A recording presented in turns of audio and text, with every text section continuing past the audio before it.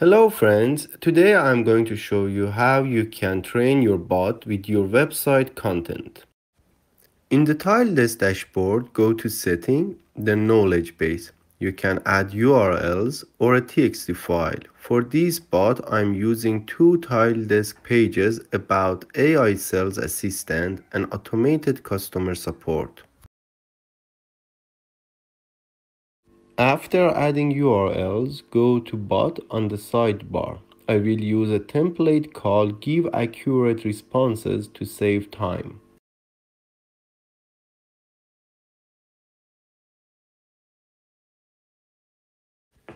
The conversation flow is preset.